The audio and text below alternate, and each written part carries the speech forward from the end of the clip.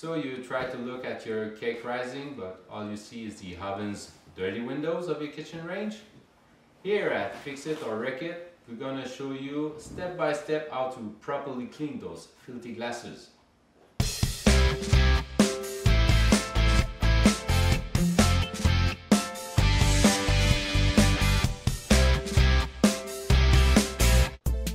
The first step is to remove the door. Flip over the locks located on both bottom hinges with a screwdriver. Then lift the door at around 80 degrees to pull the hinges out of their slots. Once you remove the door, place it on a flat working area. Make sure you can work around your door. There is 8 screws on a back panel. With a Phillips screwdriver, remove all of them.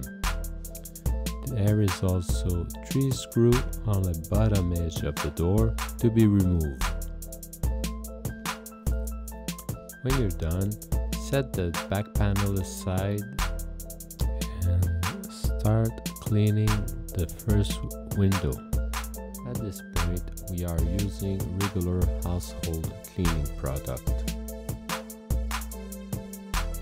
Once you're done cleaning both sides of the front panel, just set it aside and bring back the back panel. The second window is held by 2 sets of brackets and screws, one on each side. Once the window is freed from its bracket, you can clean it the same way than you did the front panel window.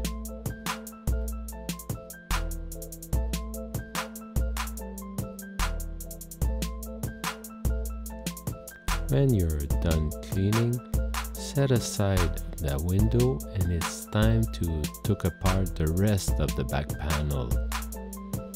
There is 7 screws left to remove the heat shield.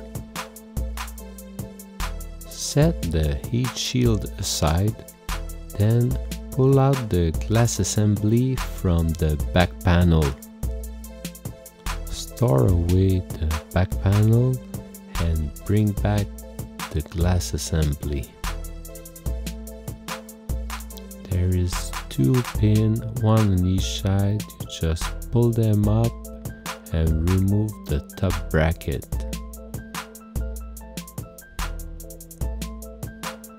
Once it's removed, you can free the 2 last glasses.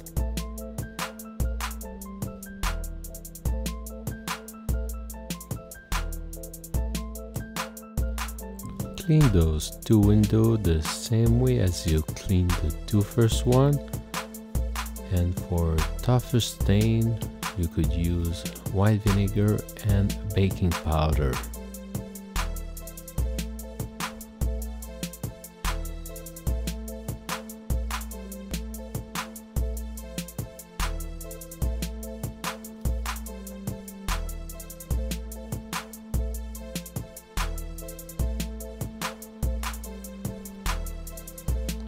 You might need to let it sit for a while. When everything is clean, it is now time to put it back together. Start with the glass assembly.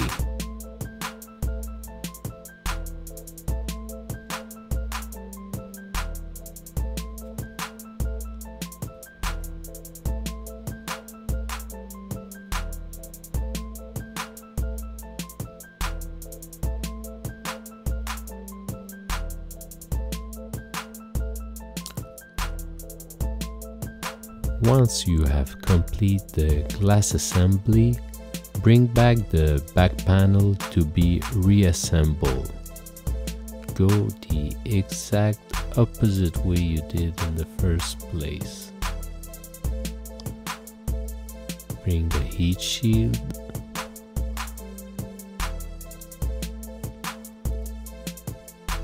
Put back the 7 screw.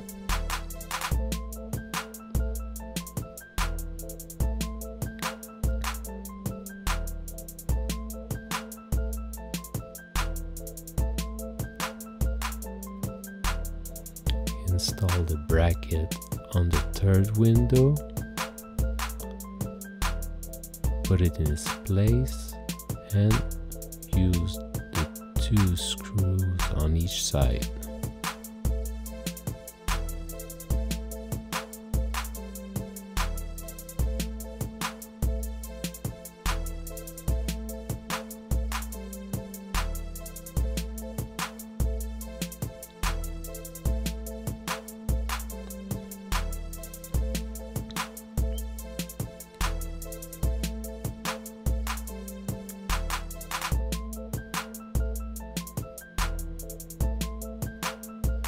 Position the hinges in their right position.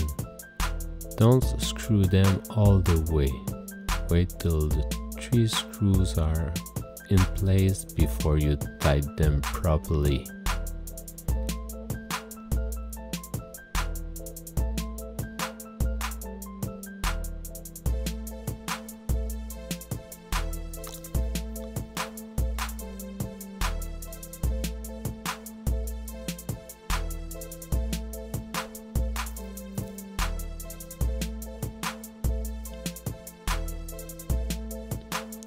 Put the back assembly onto the front panel.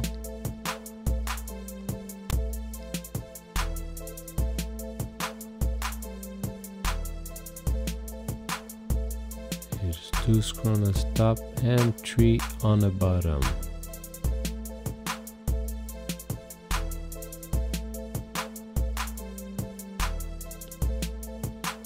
Now everything is complete. It's now time to put it back on the kitchen range.